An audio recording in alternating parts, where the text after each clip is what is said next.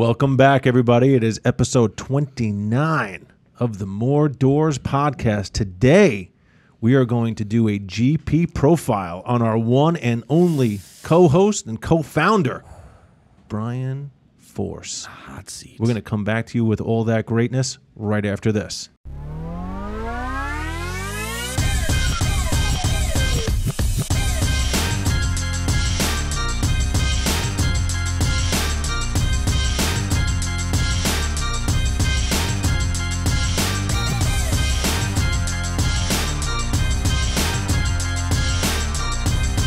Okay, everybody, welcome back to episode 29. We're super excited today. Our episode 2 of our 3-part GP profile series today, featuring the one and only Brian Force.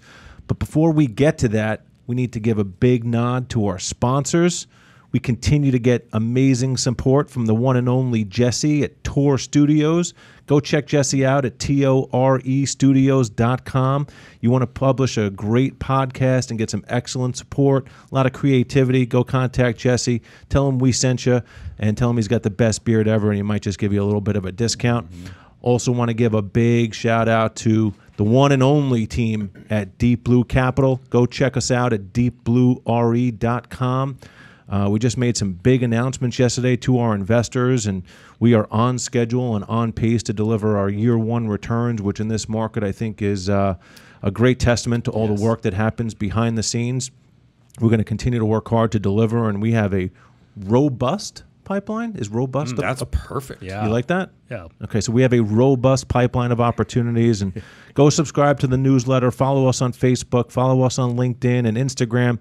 Stay in touch with us because we got a lot of great stuff coming up. And honestly, if you haven't checked out some of the past episodes, we have some amazing guests. Go check those out as well. How you doing, boys? That was great. Good. By the way, I like Matt doing the intro. He's done. I'm retired. Probably the best, Yes. I think. Yep. He doesn't think he is, You guys but are he so full definitely of shit. is. No, I love it. Really? No, for sure. And you're using the word robust. You definitely went to AI and was like, all right, give me some words that I can add to 2024. How do I make myself sound smarter? Yes. .com. Can you imagine, like, what is it, Neuralink? And when you have Neuralink and then they add some AI to it and you just like talk like a really high, like you have a massive vocabulary all of a sudden and everybody's just walking around like just using insane words and faculty with language. It's not that far off, guys. You just said faculty, so Yes. Yeah. I think that even trumps robust. I spent a lot of money on a creative writing degree though, so I got a couple. I got a couple. You got a couple? Yeah. You know what I will say? Brian has spent a lot of money on that creative writing degree. And if you go to deepbluere.com and sign up for a newsletter, spot any spelling errors or any missed words, and we will give you a $50 gift. There you go. Seriously. Actually, we can't give you that because there's probably we'll bankrupt the company. Exactly. We'll go under. It's a writing degree, not a spelling degree, boys. There's a difference. Dude, they didn't teach how to use spell check or Grammarly or anything in that course? Dude, you'd be amazed at what gets past spell check. I put application with like 4 P's the other day, and it didn't even flag it, and I had to go back and reread it. That's because you thought it was spelt right, so you made it correct on that. And they're I like, was oh, like, that is how it's ignore. spelled. I've trained my computer to have terrible spelling like me. Oh, man. Good stuff. Nick, welcome back, bro. Thank you. We missed Man, you. Man, I was deathly ill for 2 weeks. Yeah? Whatever was going around. Look, it's an election year, so I'm assuming they released some new virus out there. Version 4. Because I got tested with everything, and it all came back negative, which is my personality anyway. So it was probably positive. They're like, you're just negative. Grumpy. Yeah. Like, well, you're right. So, no, like last week I was pissed because I wanted to be on there. I was like, all right, I didn't even text. I didn't even show up. Yeah. Like last week's show. Brian pretended that you did. Oh, I did not text. No, he was like, yeah, Nick said he's not coming. Maybe I said it the day before because I just kind of figured. Because I talked to you the day before, and I was like, yeah, you should have seen my eyes. It looked like I'd hit a massive bong or something. It was red, and God, it was awful. And I don't even do any of that stuff. Really? Yeah. Okay. Yeah. We'll find out. This is not a GP profile of me. Stop talking about that. You can go listen to the last episodes on that one. True. That was a good episode, Yeah, too. There was a thank lot of really good nuggets. Yeah. Today, Brian's in the hot seat, so He is. Brian Force. Yeah. Fire away, boys. Tell us about what you would do for 100,000. That's another show. That was That's years the Wednesday ago, show. I said. That's the other show, Yeah, guys. no, Come on. I'm excited to hear the deep dive on this one, just because you and I go way back, Brian. But just to hear the story, growing up and how you got into real estate, and then the success that you had, and then just how you've parlayed that into the investment world. So, one, because we've not really done this, give us. Who is Brian Force? Yeah. Well, thanks, boys. I'm excited to be in the hot seat. I grew up in a military family. Father's a combat veteran, and we were. Yeah, I grew up in an environment where, from an early age, and if I have children of my own someday, I hope to be this type of parent that, we were never hurting for anything, but it was very instilled in me from a young age that you get what you earn, and that stuck with me, my entire life. My father left the Air Force, became an airline pilot. We moved to a nice city in Texas, and had a very affluent city where most of the population was at a whole different level, and so I had a lot of influence from very wealthy people in my circle from when I was a young kid, and grew up, I should say, for lack of better or worse, grew up with a lot of spoiled kids, right? That they had a different upbringing as far as the merit of your actions and things like that. But my parents did a very good job of always instilling in me that you're going to earn everything that you get in this life, good, bad, or otherwise. And so I grew up as an athlete. I boxed and played hockey my entire life. So I didn't have a normal upbringing as far as the social circles of just nothing to do but party on the weekends and get into trouble and all that kind of stuff. I played high level sports and was usually traveling. And so that it gave me a lot of, it instilled in me discipline and a routine and a way of doing things. I've always had a way of doing things because I had to be, on a schedule and at practice or training or doing whatever. And so I didn't get into a lot of the normal stuff that high school kids and everything did back then. But I've worked since I was 16 years old, full time basically. And then, when I got to college, I got out of high school. I didn't really know what I wanted to do. I was one of those guys that I took my sports very, very, very seriously. I didn't take school as seriously. And I think that's true of a lot of entrepreneurs. What they find meaning in is very important to them. Sports were the most meaningful thing in the world to me when I was younger. Hockey and boxing. I hated the feeling of losing a fight is about the lowest you can feel as a human being. I feel right? That I've actually physically experienced. They say that, everybody, the worst day of your life is the worst day of your life, no matter who you are. The worst days of my life were the day after I lost a fight. And that was very motivating to me. Failing a math test didn't matter to me at all. I didn't really care. But I was fortunate enough to have been blessed with some sort of ability and cognitive ability that I always tested really well. So I had really phenomenal SAT scores, got automatic acceptance to a few different universities, decided on the University of Oklahoma, went there.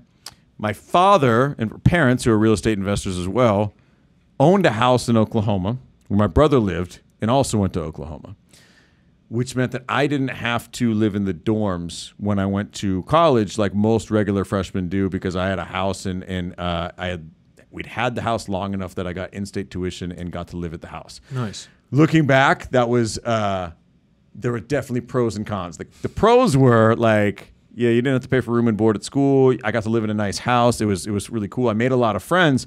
The cons were all those friends were 3 and 4 years older than me. They're all my brother's friends, all people that played on the hockey team in college. And so, I was this 18-year-old kid hanging out with a bunch of 22-year-olds that were just partying their asses off, hockey players too. They really weren't at OU to go to school. They were there to play hockey. Yeah. And so that was my first experience with you get to having that type of influence. And so I was politely asked after the first year to not return to Norman, Oklahoma.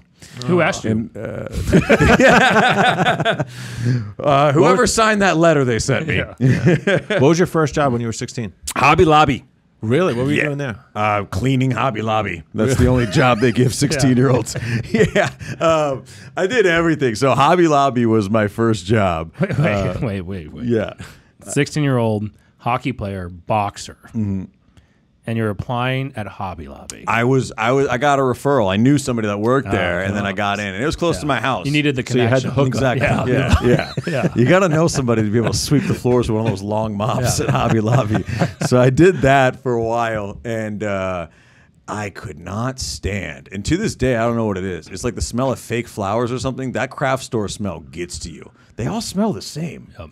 I did not like that smell at all. I actually really enjoyed the people at Hobby Lobby. They're super nice. They're like a really good Christian organization. Everybody there is super sweet. I just couldn't do that work and that smell.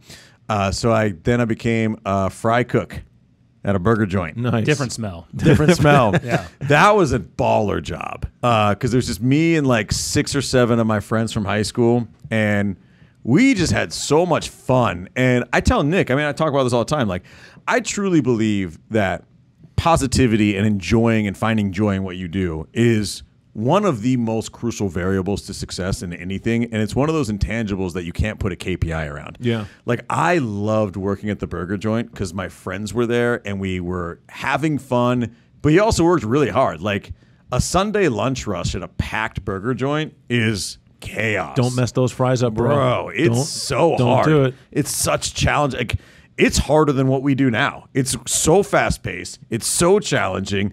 The customers are needy. Stuff's getting sent back. We run out of stuff. It's chaos for like 8 straight hours, but it's a blast. Do you have any old pictures that we can put up on the site? Oh, I guarantee you. With the hat? My dad Did you have to wear the hat? Oh, he did wear hats. Yeah. My dad's a big home movie guy. Is he? He's got volumes. Tom. Volumes. I'm of sliding into embarrassing home Tom's movies. DMs. Oh, yeah. Send the fry pictures. Yes.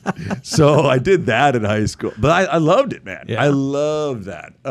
What's one thing that you learned in that job that you still apply today? I think that like the idea, you call it, however you want to word it, like calm under pressure, like not allowing your emotions to run the show, because it can be chaos in a busy kitchen, right? And the people that would really screw things up are the people that get really frustrated and emotional when things aren't going well, and that just turns into a spiral of even more negative stuff. When you're in a really negative mindset because you're already pissed off that you ran out of the right type of bun or whatever it is, and then you start making more mistakes, then you hold up the line, and now the line is off, right? And now burgers are coming out with no toppings, and like everything gets all messed up because you just got this thought in your head about this thing that you can't let go of, and now it's screwing everything else up behind it. So like the idea of like take every order as a new order. Right? Like every day is a new day, every order is a new order, every deal is a new deal, right? Like get out of that negativity about what just happened 20 minutes ago. The windshield's bigger than the rear view for a reason. That stuck with me because you had to. If you just like there's a really good kitchen is like a dance. Everybody's like doing the dance together, and you rely on your team members to be in it with you. And so that really stuck with me of like just eyes forward, keep moving, keep going, inch by inch. And so I really loved that. Fast forward, left college, graduated from the University of North Texas. Had a great humbling experience getting, going home after your, combat veteran father has spent a fortune to send you to a great school, and you've kind of messed it up. It was a very humbling experience. So I took things really seriously after that. Went to UNT, graduated with great marks, got my creative writing degree where they didn't teach me how to spell. You just needed to be creative, right? Thank you, UNT. Yeah.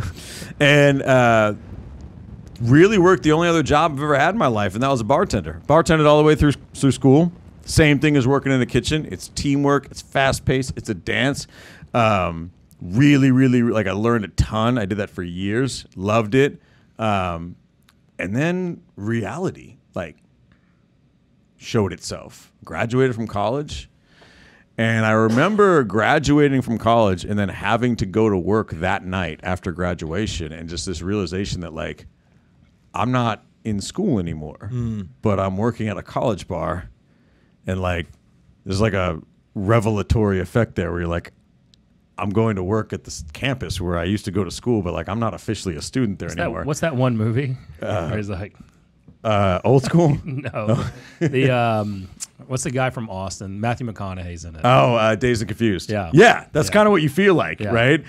And so I was like, I got to get a real job, and I hadn't really, up until that point, I really still wanted to write the great American novel. This is before AI could just pump out a book in 30 seconds. And so I kind of, started to think really deeply about what I wanted to do with my life. I was 23 years old. I didn't really know. And what I did know is that I didn't like working for other people. And I didn't know anybody who was really well off and really loved what they did that worked inside that was just kind of a cog in the system. I wanted to be a free thinker, and I wanted to build things. And so, but in the meantime, I needed to make money. So over the next couple of weeks, I did two things. I interviewed at a car dealership where my buddy worked, and then my brother, who was a real estate agent at the time, hooked me up with a broker for Keller Williams to go meet with them. And I went on like back-to-back days, and they told me I could make a lot more money selling real estate, and selling cars kind of seemed like a beating. And so I was like, okay. And I just decided to get my real estate license. Started classes online the next day, finished in like a month, got my license. And that was how I started the only career I've ever known. How old were you when you got your license? 20. I was just turned 24. Gotcha. Yeah. And so I had no idea what I was getting into. Like I think most real estate professionals don't actually truly know what they're getting into. I think people get into real estate for a lot of reasons.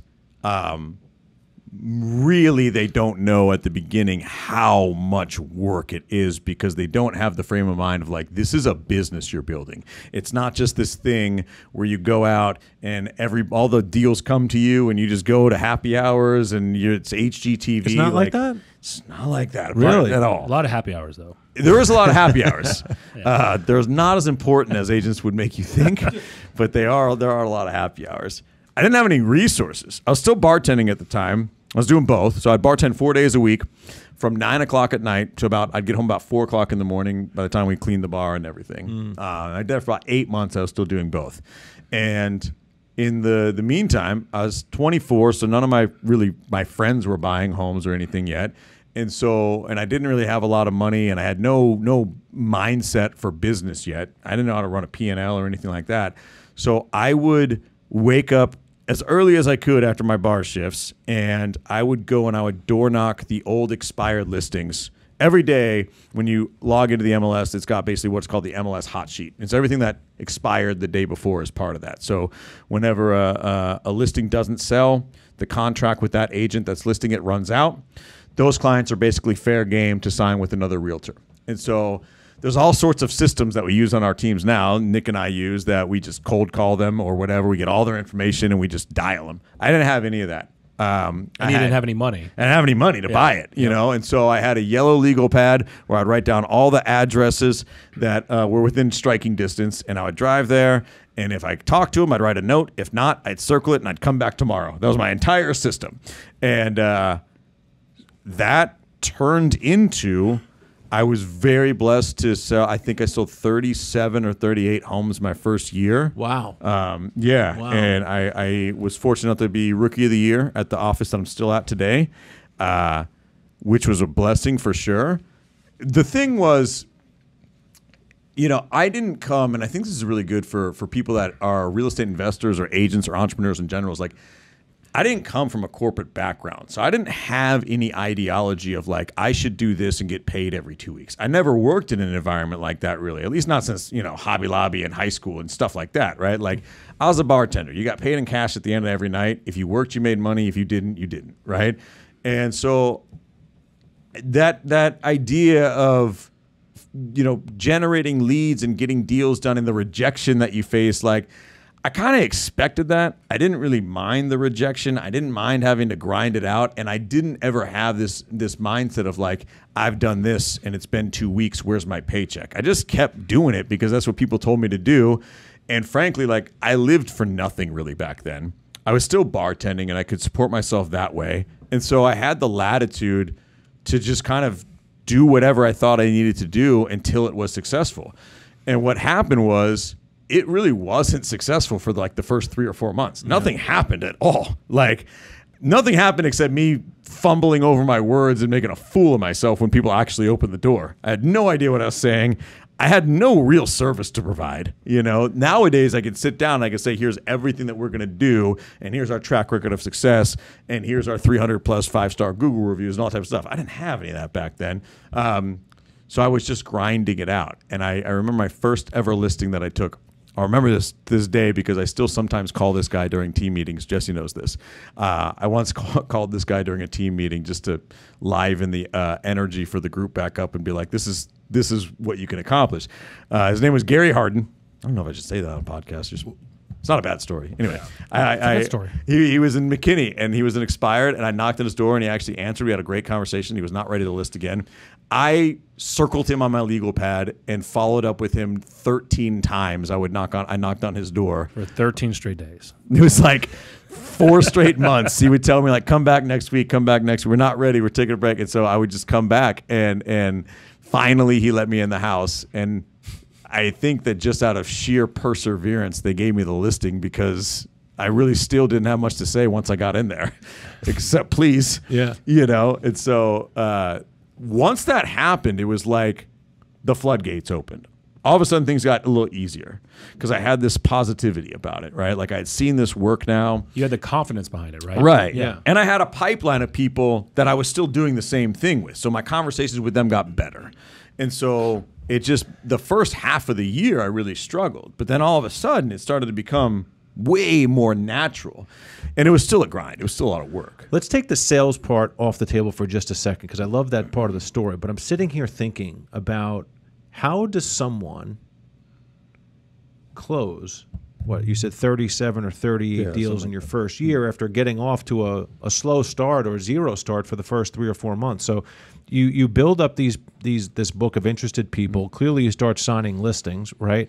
But I mean, I don't know how you balance, like not knowing how to close deals and the process and all that stuff. How did you all of a sudden learn that stuff and be able to multitask and balance 37, 38 deals inside of 8 months? Yeah, so that's a good question. And this is one of the things that I think we get really like tunnel vision about. We don't see how the world happens for us around us all the time and how opportunities lead to other opportunities. So I closed that many deals my first year, but not all of those were expired listings that I door knocked. What happened was when I got the first few listings those first few listings and I closed them, I was way more involved in my business now. Like I was working with title companies and you got to get deals closed and things like that. Like all of a sudden, like I was doing more of the actual business side of the work. And so one day I was sitting at one of my closings and I was talking with a woman who owned the title company, who's actually now my sister's boss years later. It's crazy how small this world is.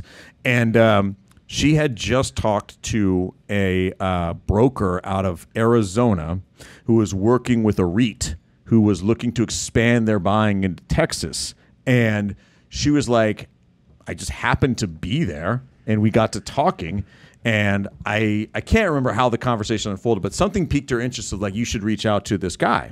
Because, you know, what you're talking about and like your vision for your business might align really well. And so I just called him and I was like, hey, like what, you know, tell me more about this, you know, what you guys are looking to do and expand all that type of stuff. They were just buying, like this is back when you can get 2 single-story homes in the North Texas area for like $120,000, no problem. And they would cash flow off the MLS, right? I sold them like 22 of those homes that first year.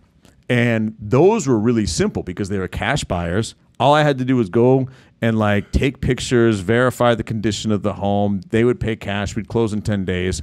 Really, really, really simple. And so like, maybe about half of my business came from my door knocking. The other half came from just being opportunistic and having a conversation. actually following up from the conversation and taking the action. And then it turned into a real opportunity. And so my best month my first year was like September or October, I had 10 closings. Wow. Yeah. And it was so funny because like back then I still had no systems. Like a whole system was I had a whiteboard in my apartment and I just wrote all the addresses and like where they were kind of at in the process and everything. So it just kind of started to snowball. But at the end of the day, that's a system, right? And I think Nick and I would agree that you are the systems and process guy for this Voltron trifecta of ours, right? and it's something you're really good at. So what I'm hearing so far, right, just kind of a quick summary. You start working early, right? You kind of take the non-glamorous job of sweeping up at Hobby Lobby, right? From now on, I'm going to bring you fake flowers. It's going to be fantastic. Then you take a service business job, or 2 service business jobs. One is the fry guy. Yep. I'm definitely reaching out to Tom about that one, and then bartender, and then you realize there's more for it. But and then you take this huge jump into real estate, and you're at the right place at the right time. You're persevering. You're door knocking, and the reason I want to kind of summarize this for our listeners is because people don't. Most of the time, people don't out of the blue become great, right? You got to put in the work. You got to take some of the hard knocks along the way. You got to do the unglamorous stuff. And frankly, I always respect leaders more that have done the job, that weren't just appointed into the job. Yeah. It's very easy to identify people in corporate America, in business, in our business, right, that just kind of landed somewhere versus earned it and did the work and door knocked and did the cold call pitches and worked with title companies, so on and so forth. And I think when you build a business organically, your leadership really shines, and the coaching that you're able to provide people becomes that much more real and authentic. And every leader that I've worked, I say of the leaders that I've worked for or with, the ones that have the experience and the hands-on are always the ones that stand out, right? Like 150%. Because even in real estate, which is a very entrepreneurial field, like there's still brokerages and large corporations and things like that, and there still is a lot of that bureaucracy towards the top. You know what I mean? No. The big thing, and something that Matt just picked up on, is right place, right time, which you hear that and you think, all right, well, I don't have that. I don't have that opportunity.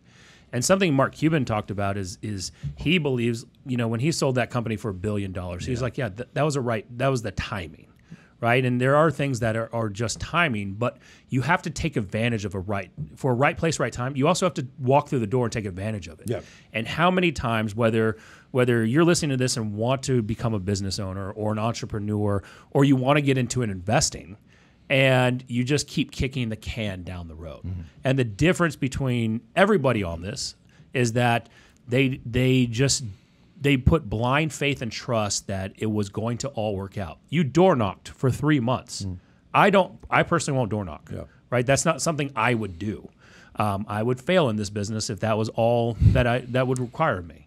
But for you, you're like, all right, I don't have any money. This is what I'm going to do. I door knocked. You had success.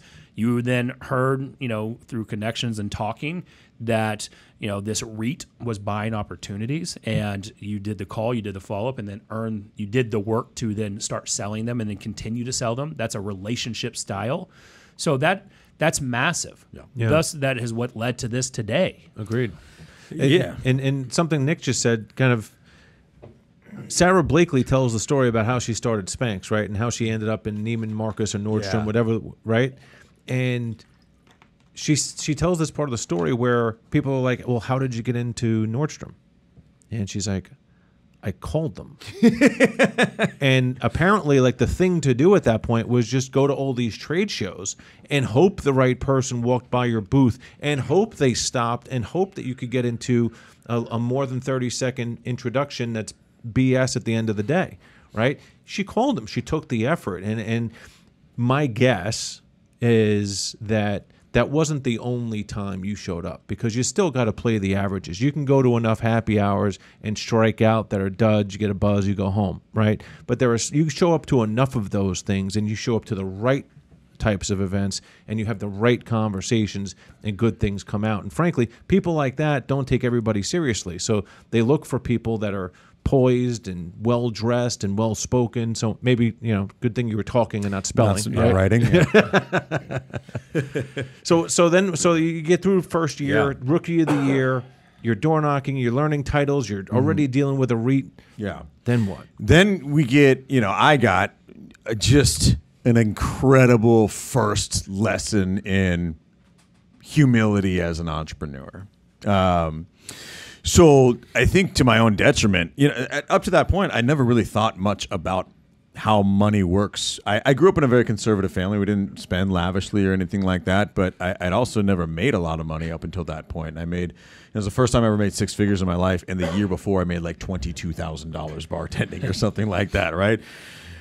In cash. So, don't tell anybody, but right? I think we're okay now. Yeah. And my rent was like $400 a month, so like I thought that was it. I was like, every year is going to be like this for the rest of my life, and I never need to worry about money again. I just didn't, I was young. I was still a kid. And so that second year is where I got a little fat and happy. It's the same. I do believe there is something to the elite athlete who signs that mega contract, and then the next year they just aren't quite the same, because you're like, I don't want to run this route over the middle and get lit up by a linebacker when I just signed an $80 million contract. I just don't want to do that anymore, And so I had some money.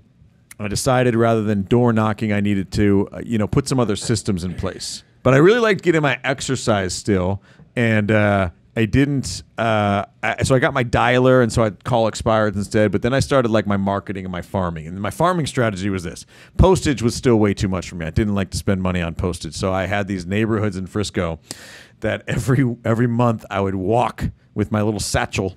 I would print these newsletters out that I made myself and designed and wrote the articles and did all this stuff. And there was about 2,000 houses in these neighborhoods, and it would take me about a week. But I would just go and I'd put one, and I'd knock on every door, and if they were there, I'd talk to them, and if not, then I'd just put it there. And so that was kind of like my next marketing strategy. But it took a long time. The thing about farming versus expireds is that those people have already raised their hand and said they want to sell their home. When you're farming, it's much longer term. You can farm a neighborhood for a year before anything really happens. I didn't really understand that at the time, and admittedly, my efforts with calling expireds and doing that, when I had more money in the bank than I ever had before, it just, I wasn't as motivated. And I was also in a pretty not great personal relationship at the time, which wasn't a great influence on me. So I was spending more money than I would normally spend, because when you're already not super great with money because you've never really had any, and you're with somebody who's serious, and they're kind of the same way. You end up spending way more than you should, and I was trying to keep up with the Joneses. I thought I was awesome. I was wearing Zanga suits everywhere and driving a Mercedes, and that year ended with a divorce and about $40,000 in credit card debt, and no money left in the bank. No. And so, I had this amazing first year in real estate. By the end of the next year, I was living in a tiny one-bedroom apartment with a whole bunch of debt, and kind of back to now I can't really afford any systems again because I spent all my money, and I had to get moving forward somehow. And so that was a really, really great lesson, because I've had a lot of ups and downs since then, like we all have. I've never hurt for money ever again. Because even in years where I haven't made as much money as the year before, I've adjusted my lifestyle dramatically to make sure that I never have to go to that place again. Right. I've never even carried a credit card balance one single month since then. No kidding. Yeah, I just won't do it. And so I joined a team at my office, and I think, at that point, that was one of the best things I ever did in my career, because it was the first thing that taught me how a business really should run. Rather than just being a real estate agent, I started to learn, for good and worse, what you should and should not be doing when you're actually running a business. And I just started to focus only on the things that made me money. I figured out really, really quickly that a lot of the stuff that I was doing in my business was just stuff that needed to be done, but could be done by anybody and didn't need to be me. That team that I joined had very little leverage compared to what we have now, but it was enough for me to go, my job is to find new business every single day, and your job is to handle anything that I dump on you that is to do with existing business. Once I get that appointment, I get that deal signed, I'm throwing it on you in whatever fashion and form it comes in, and I will be there for emergencies, but this is your client now, and I just went out and I did that. And so I got back to my roots a little bit of just grinding out, just doing business. And I think it did like 13 million in sales that year. It was like 46 transactions or something like that. And that was my best year ever. So it went from great year to terrible to great year again. And I learned a lot along the way. And as that year kind of concluded, I started to get this mindset of like, it was the first time in my life I really felt like I had something to give others. Like I had learned enough at that point, and I don't know that I ever really even felt this growing up or anything, but it definitely started to manifest in this moment was like, I want to give back. I want to coach, and I want to help elevate other people, because I've been through a lot in this business in just a few short years. I've been through a lot of highs, a lot of lows, and you get this like tug to start to give back to people. And so I actually took a role while I was still selling. I left that team and I was still selling on my own, but I took a role as a director of productivity at our office where I was housed out of, which is a big flagship office of 700 something agents. And I did that for a year as well while I was still selling.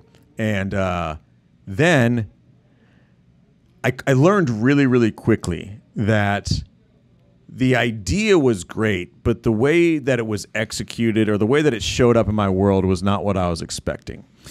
I was expecting that I would come into this role, I'd have a whole bunch of young, eager agents ready to learn and go out and take massive action like I was, and we'd all be so excited every day, and we'd be freaking ready to go. And then I realized that most agents are not like I was when I started. Like they're the 87% that don't make it a year in this business. And the thing about it is, they're independent contractors, so they don't have to come to work every single day. And so my role, the financials of that role was really dependent on how I was able to get them into production. But without any accountability whatsoever, it became a very frustrating role very, very quickly. And no repercussions. No repercussions. No accountability for you? No accountability for them. Okay. Meaning like, I was there every day. It was required of me to be there every day.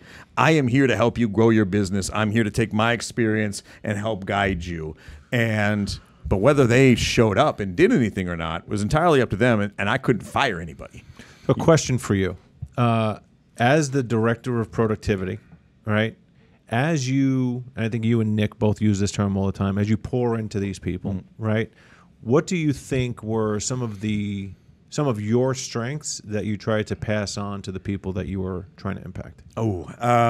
That's a really good question.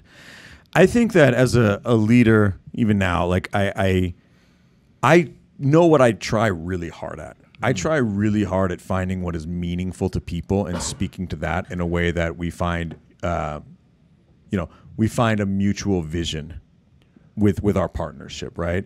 I don't believe that you get the best out of people when you decide what the goal should be for them. I think that you have to dive really deep with people to find what's incredibly meaningful to them, and then find out how when they win, you win, and we all win. And I think I've always been really, I should say, I at least always tried really hard to relate with people on that deeper level. And honestly, this isn't fancy, but no bullshit accountability. Yeah. I just don't accept a lot of excuses from people. And I simply say that just because, like, we live in such a privileged society here that I don't really I don't take kindly to people just not doing shit and then making excuses about why they couldn't do it. It's like the buts and becauses that It's the buts and becauses that Brian Mayoral was talking about. 100%. You know, there are so many areas of this world where it's difficult to even get by on a day-to-day basis, and that is really not true for most of us here. Yeah. We're so fortunate to even have the opportunity to wake up and get moving forward every day. If we're not taking that opportunity, I feel that one of my strengths has always been not accepting that we're just not going to do what we said we were going to do today. So that no bullshit accountability, but I think you only earn that ability to be that honest with people when you can relate to them on a deeper level and when you find what's important to them.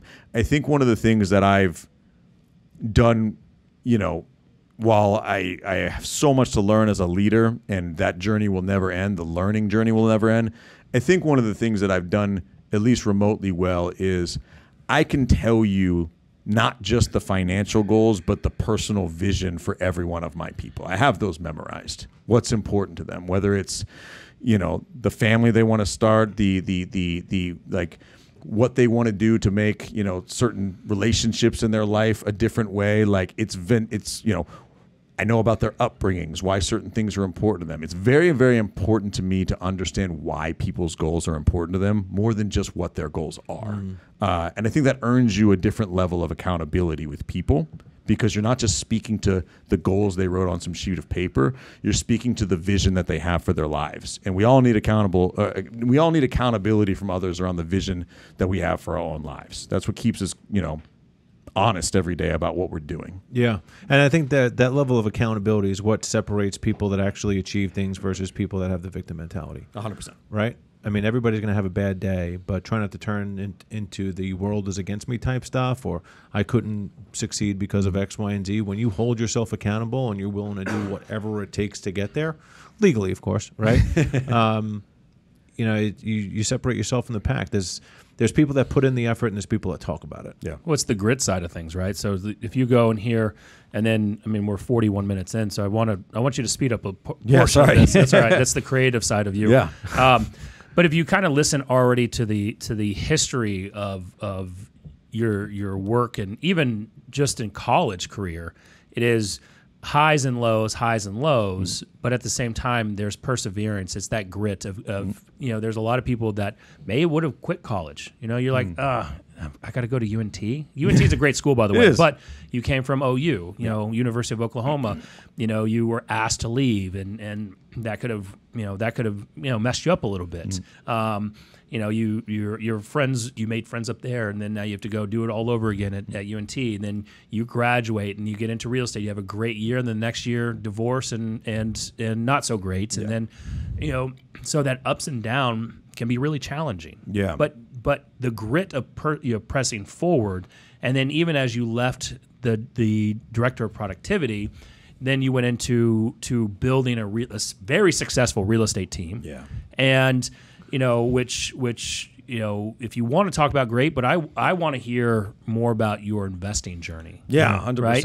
And since this is the More Doors podcast. It is, yeah. And I love, I don't know, I usually never talk about my stories, so maybe this has all just been pent up, so I'm rambling on. That's cool, man. That's great. That's cool. So we'll fast forward just on that journey, then we'll get to the investing. The one thing you talk about highs and lows, so Nick knows this about me. So when I left that director of productivity job, I decided I'm going to, you know, go back out on my own. I'm going to start a team, and I'm going to really treat it like a business this time, right?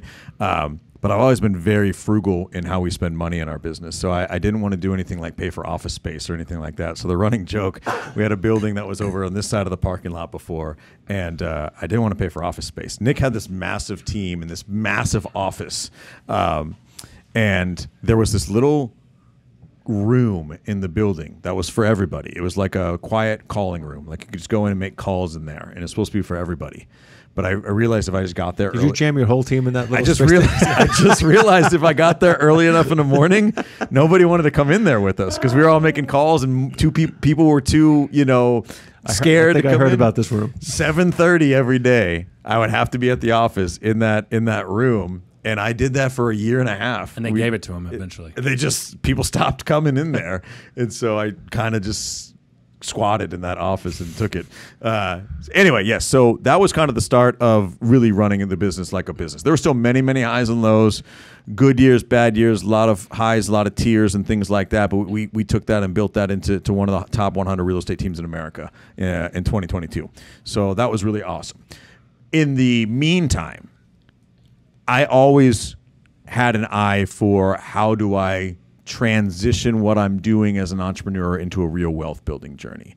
And multifamily real estate was the thing that I wanted to get into since back in the door knocking days. I read Joe Fairless's best ever apartment syndication book when it came out in like 2014, I think, something like that.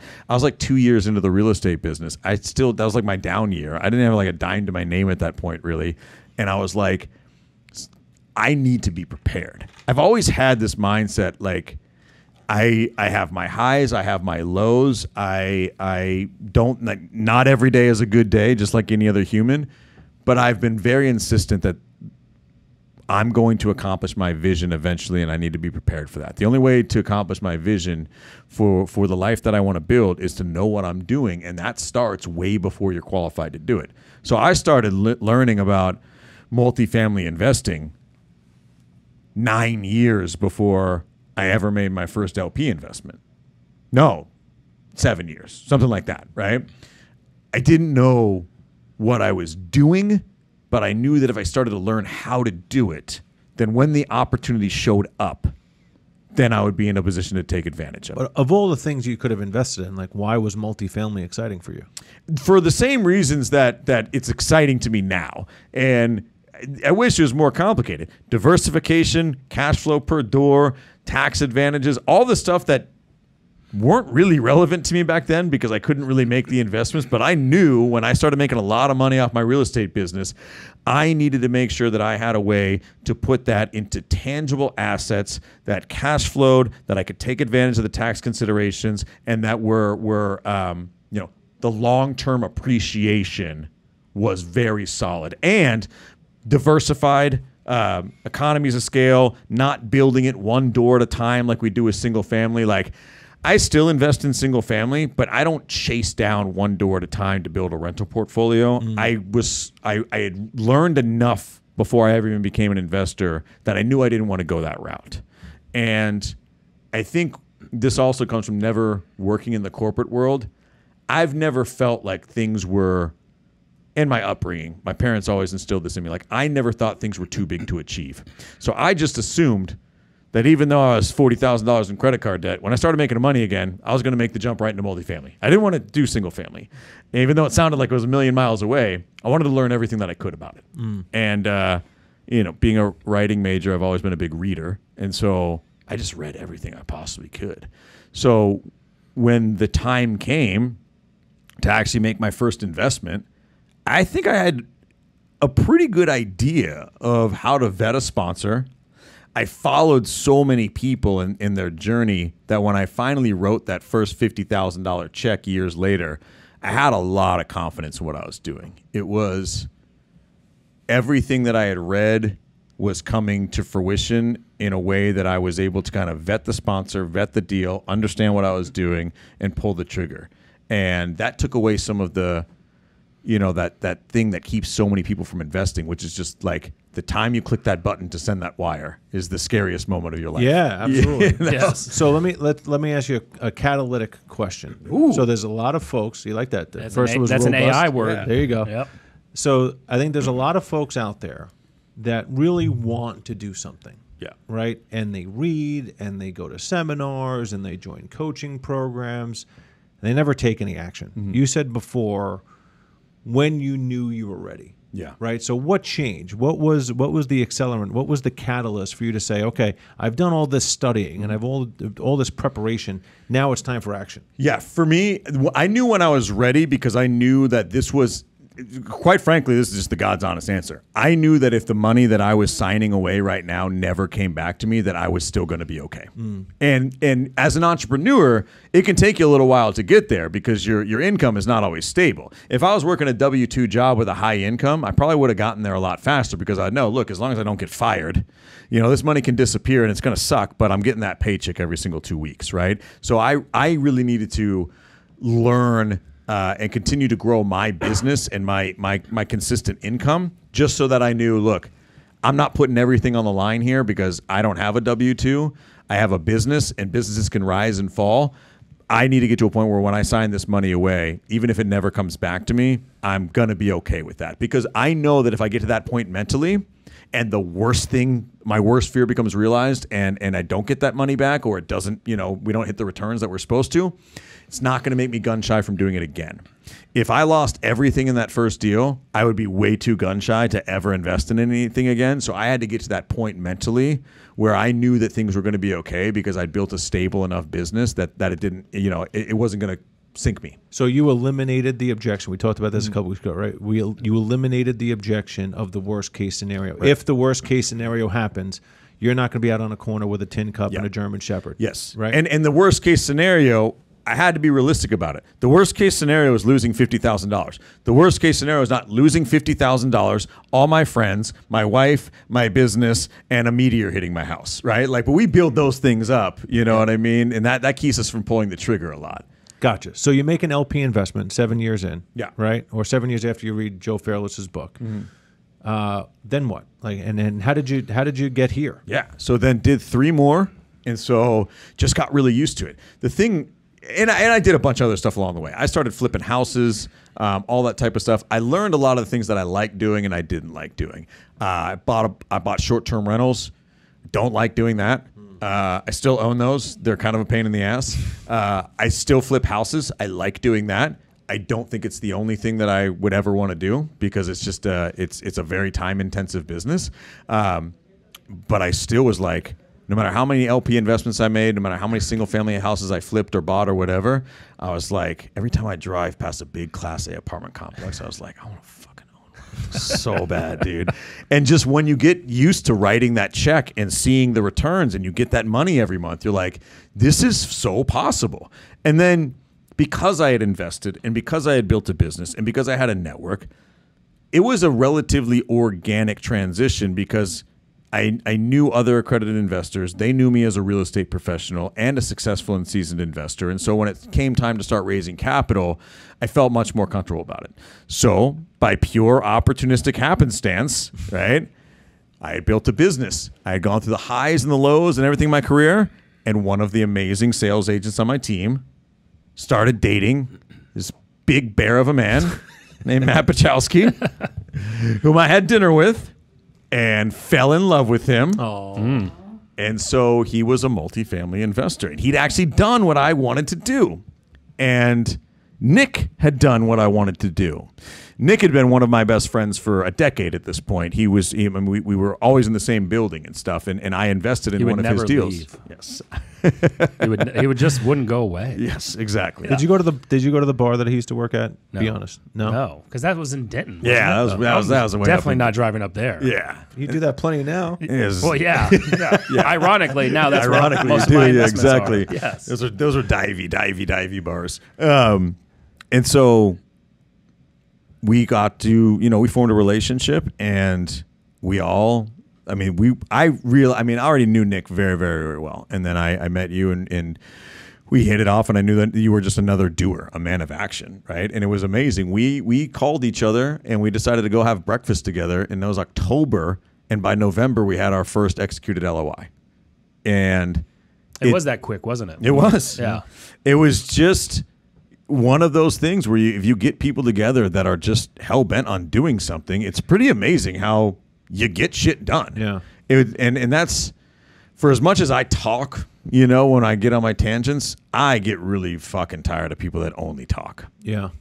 And so it was incredibly refreshing to see somebody that had actually done on some level what I was trying to do, because I'd already invested in other people's deals. I'd gotten over that hump.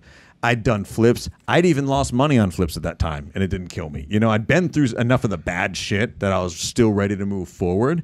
And doing that first deal together, it's made me even so much more committed to what we're doing.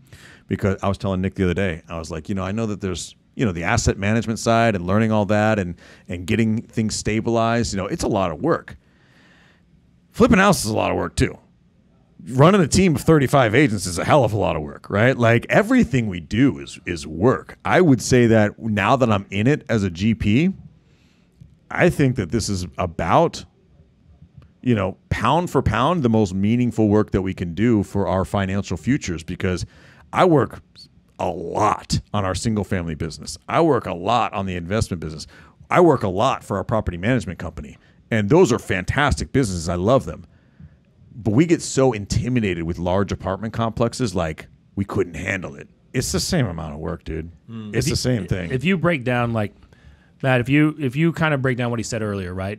Director of productivity. He's like, man, I thought this was going to go great. What he realized was that the agents there, unfortunately, the average, they're just not going to take action, right? And that's very frustrating, right? So you get frustrated at that, and that can impact positively or negatively your income that you make.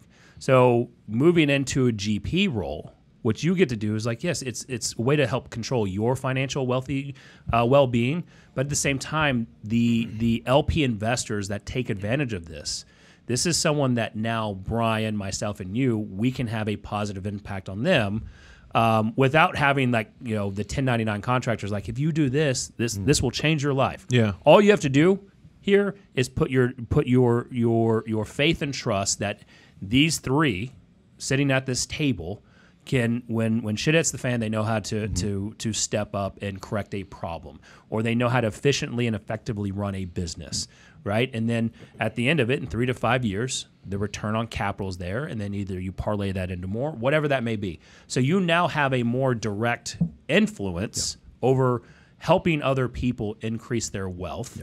Or the return on investment, or saving in taxes. Yeah. So now you get to control that. 100%. Something else I really want to double tap into is, and we've talked about this before, and I meant to make this statement before we kind of got into the meat and potatoes of this. We talk a lot, and we have a lot of people talk to us about the importance of picking the jockey over the horse, right? Sponsor first, then deal. And I want all of our listeners to realize that Brian's very, very three-dimensional, and I think this is what really makes him an asset to the team and to our investors and creates an amazing vision for the future. Here's a guy that did the grunt work as a teenager, right? Knows the importance of being in a service business, start off door knocking, so you're in the Texas heat, knocking on doors, which ain't fun, right? Built up your business, went through the highs and lows, but now you've seen firsthand how to build a team. You're the systems and process guru for our business. You know the flipping side. You know what it's like to deal with vendors, negotiate, hold people accountable. You and Nick own a residential property management business, so you've seen the property management side. There is plenty of people that go to seminars and join masterminds and stuff, and all they know is the underwriting spreadsheet, right? I was taught to put 7% economic vacancy. I was taught to put 2% loss to lease, and here are all my assumptions. The difference, though, is the execution. How do you hold your team accountable for delivering that plan? And frankly, do you have the experience to make that plan come to life? And one of the things I really appreciate about working with you and Nick on is when it comes down to a property management issue, right? You guys have seen it. You've solved it. You know a guy. You know somebody. The whole thing. And like when we run into a headwind or an issue, like you guys are on it. And I think that's one of the things that is critically important for building a hyper successful team, is having people that know the details and know what it takes to make a business successful. Yeah, and I appreciate that. And same, obviously with Nick being in the exact same business for so long, and us running successful businesses together, as well. I think our property management company is a really good testament to that, because I know Nick feels the same way. I consider myself an opportunist. If I think that something is possible, I don't see any reason not to go after it. And one, because life's too short, but also I try not to take things too seriously to get in my own way. The idea of failing at something is never been a deterrent for me.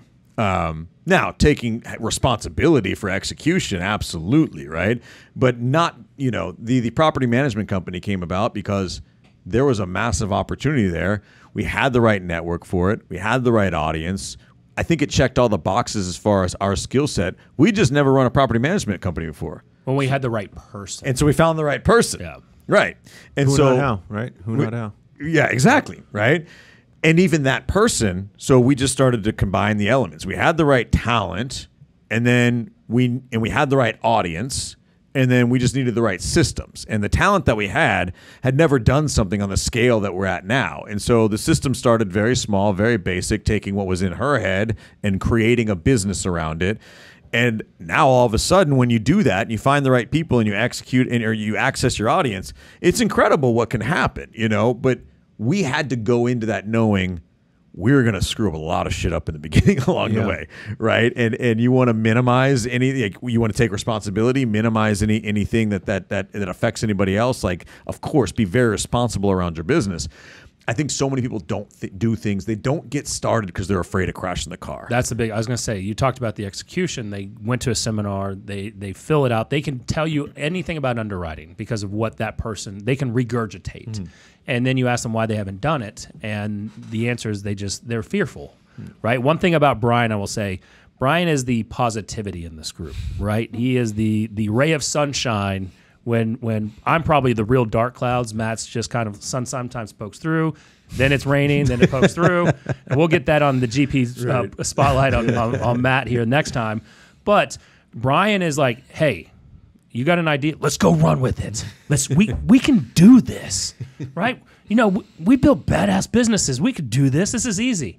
And then all of a sudden we're in the business and we're like, okay, here we are. Yeah. And we've got business coming in. Yeah. And so it's just maybe you just don't know the fear is there, and you're like, all right, we're just moving forward because the fear never showed up, or you don't know what that feeling is, and you're like, screw it. I've been through the highs, I've been through the lows, and as long as we do this, it works out. Yeah. And so that's just something that you've done at a high level. I appreciate that, and I think that's actionable advice I could ever give to anybody listening is like, your worst fear that you have around whatever the thing is that you're not doing, you're magnifying that fear by 10 times. I've been through the dark shit and the stuff that doesn't work and the loss of money and the things that fall apart. And you're still here. You're still here. And honestly, it makes you more positive because the things like, that's so lame to say, like what doesn't kill you makes you stronger. It does reinforce the idea that you can survive just about anything with a positive mindset. Agreed. And so I think that I like to think that I'm living proof of that. Absolutely.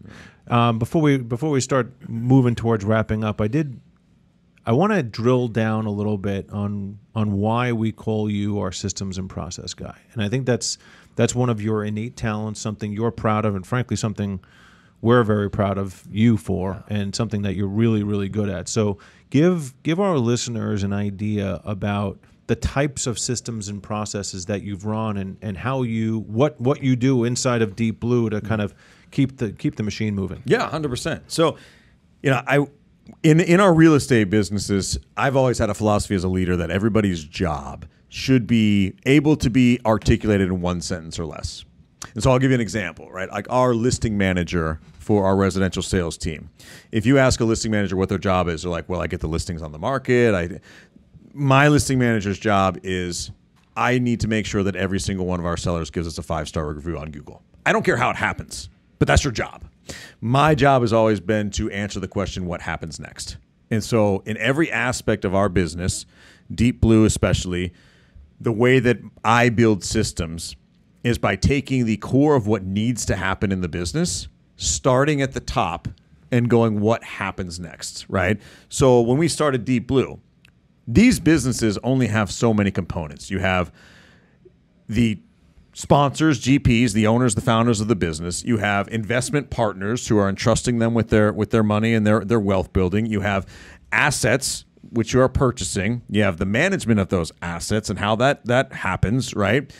And then you have all the kind of interconnected pieces in between. And so you start to imagine how do all these things revolve around one another, and then what happens next, right? And so even at the outset of Deep Blue, it was what happens next. We have to build the brand. We have to build a forward-facing presence. We have to build a funnel and a machine by which to grow our audience, have better conversations with our audience, get deeper relationships. We have to have lead generation. We have to have underwriting processes. We have to have accountability around where every single deal is at in the process. We have to have our systems around how we take a deal from A to B and get it from escrow to closing. We have to have a process for how we get an investor from they've heard about our brand to they've had a conversation with us to they filled out an investor profile, and now we know more about them and their goals and their future. And I tend to spend a lot of time whiteboarding out how to get from A to B in every single one of those aspects of the business. And I'll literally write out, this is kind of like my little trademark, I'll write out where we start and where we end and draw it out. And every line that I don't have a step for, I'll just write there what happens next. And it might take a little while. I'd never built a company like this before, but I knew what the core pieces needed to be. And so I spent a lot of time for Deep Blue just whiteboarding and drawing the line, what happens next. And then I would just go into research mode. What is the best solution to get from this part to this part, to this part to this part? And now, if you sign up, people don't see this in the background, but let's just say you go to deepbluere.com and, you fill out your investor profile. There's like 19 different things that happen in the background to make sure that you're able to get more familiar with our brand, that we're able to get more familiar with you as an investor and continue to deepen our relationship. And those things along the way just come with a lot of asking the question, what happens next? And then being committed to finding a solution at every step. And then there's the technical part, which is understanding how softwares and things like that work. But it's a lot of deep thought and a lot of asking the question, what happens next? Love that. Yeah. Love that. Yeah. What happens next now, Brian? Whew. I think I probably stop talking is what happens next. We might have I've to have taken a us over. Part 2 of this show. Part 2. Yeah. What happens next, boys, is we've proved the concept here at Deep Blue, and I think that one thing to maybe leave our audience with is that of not just me. I know this spotlight was on me today, but every single person at this table has been through similar highs and lows and persevered. And I think that the testament to how many different parallel businesses we've succeeded at is a testament to not only our commitment to excellence, but our ability to think spatially, put pieces together, and drive success in whatever we do. I just don't think you're going to scare anybody at this table into quitting anything. And, Nick has been living proof of that as well in our last GP Spotlight, and Matt certainly is as well. So I think that even though Deep Blue is not the only business we run, I think what we've been able to show in different aspects of our lives and businesses is a testament to the kind of people who sit at this table. It's fight or flight. Yeah, Absolutely. Every single day. And I don't like to fly. Yeah. The other thing too is so I'm a big fan of Joe DeSena, right? The guy who built Spartan. Yeah. And I used to listen to their podcast a lot. And he was always a big fan of hiring wrestlers, right? And the reason is because at the end of the match, a wrestler can only point at their own self for their success or failure. And as you described yourself before as a boxer, boxers definitely fall into that category too, Mm-hmm. right? And I think you have a whole lot of grittiness about you, which we both really appreciate. But you're definitely that guy at the end of the day that owns his successes and shortcomings.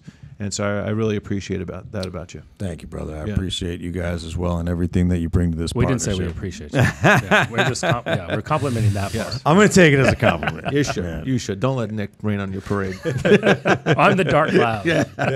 in the black hoodie. Yes, yes. Well, this was good. Yeah. All right. Yeah. Real fun. Brian Force, GP profile. Thank you, boys. We'll do it again We'll Couple do it again weeks? soon. Yeah, absolutely. I think we got the next 3 or 4 weeks already set up. So Okay. I'll be in the hot seat next month. You'll I have time to promise. think. Next month. Yeah. All right, deal. We've got some fun with the ideas we have coming. I'm excited. Yeah. about. Yeah, absolutely. A couple in particular, I'm pretty excited about. Yeah. Yep, absolutely. So that we got them to agree. Yes. This is a huge. The next couple guests we have that will start coming on. I can't even believe that we were able to sign them to a contract to come on. Right. Like Yeah. massive opportunity, massive deal. We for have this our show. first $1 billion in AUM guest coming up in the next couple of weeks. Yeah, that'll Yep. be a blast. Yes, billion with a B. Yeah. You know what's so funny, and I didn't think about this until we started doing this, is because Nick and I, we've done the other podcast with Jesse for a long time. Like the first thing in the Joe Fairless book that I read 2014 was like, become a thought leader and start a podcast. Even if you're not quite sure, just have guests on the show. And I was like, that's what we fucking do. It's all. See, it all comes to fruition. It just took 16? What is that? 16 years? 10 years? Something 10 like years. that. Yeah. So. All right, Nick, take us home. Man, that was a great episode. Go back and listen to the last ones. Like, just go consume it, right? If you're like me, I like to work out and get on that Stairmaster and just listen to podcasts because it makes it go by, especially the entertaining ones like these, and especially Brian's. I would definitely do anything I can to follow what Brian is doing. So just reach out to him. And you can do that by going to deepbluere.com. Sign up for that newsletter because there's 19 things of what's next. And you're going to find out once you sign up what next is. And if you're interested in learning about becoming an investor with us, right, we would love the opportunity to talk with you. We'd love the right to become a partner with you to invest in some projects. We've got some great deals in the pipeline that are coming out.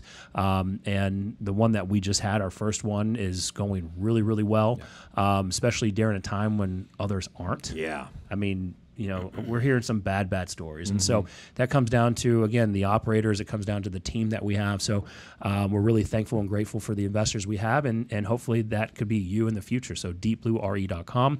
And if you want to be a thought leader, like Brian said, Joe Fairless said it, become a thought leader. You need to start a podcast. So you need to get with Jesse over at Tor Studios, TORE studios.com, and just reach out to him. You don't have to come in studio. He can do it all virtually. He knows how to do it. He knows how to make you look good and sound good. And that's just taking action is the first step. Look, if Brian can do it, anybody can do it. Literally. Yes. So, and then just subscribe. YouTube. Smash that subscribe button. Smash it real hard. And then just go on LinkedIn and find all of us. You know our names by now. And then leave us a 5-star review. Please. Yes, please. Yep. And then, I'll read those. Don't worry, Nick. Yes. Definitely. I only read the 1 stars. He'll read the 5 stars. Yes. So we haven't gotten any 1 stars, just to no, clarify. Absolutely not. So we'll see you on the next show. Jesse, get us out of here. Thank you, boys. Thanks, everybody.